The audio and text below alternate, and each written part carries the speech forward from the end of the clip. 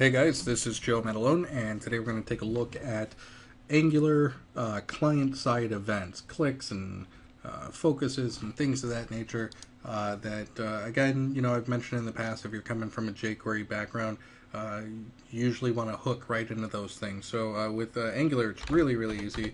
They've got a bunch of them built in, so I'm going to create a text area here, and I am going to, let's set up an H1 here, and we'll just call this state.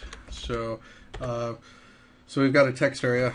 I've got this loaded up in the browser here. Doesn't do anything right now. So let's start with a focus event. So we just use the focus directive. So focus equals, and what we're going to do is we're going to set our state equals focus. All right, so let's refresh that, and as soon as we focus, we've got it. So cool. So might as well do a blur along with that. So ng blur. Let's say this is going to be blur.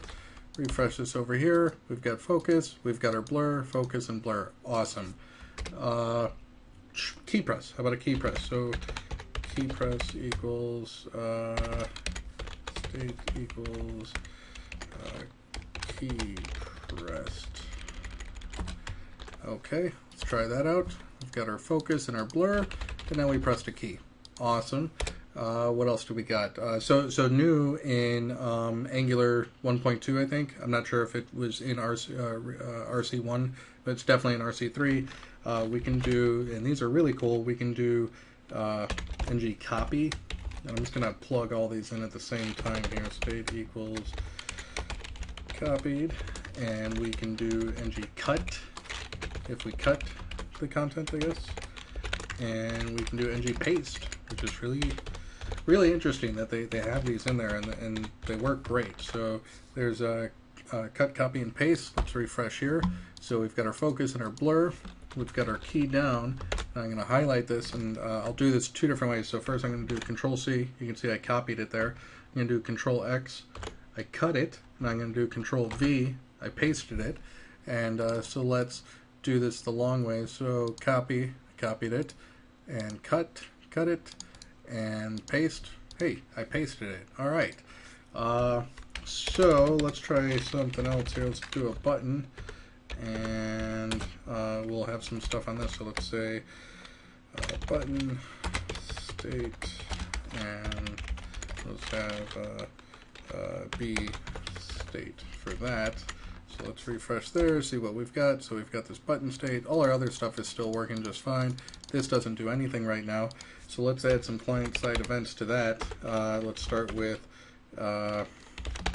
mouse over, okay?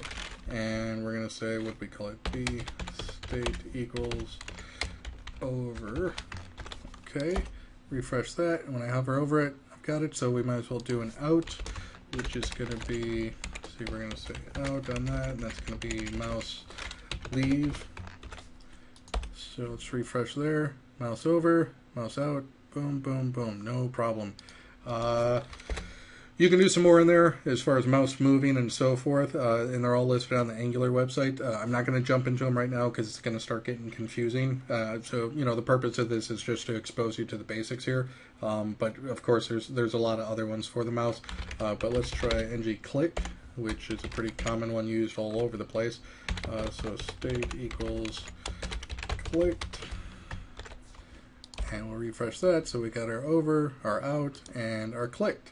And then we can do a double click. So dbl clicked and double clicked. All right, let's try that. So we've got our over, our out, our click, out, double click.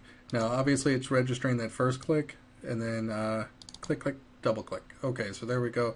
Click, double click. Awesome. And we've got all this working up here as well. Copy, cut, paste. Hey, there you go. So that's a quick look at client-side events in AngularJS. Hope you guys enjoyed it. Have a good one.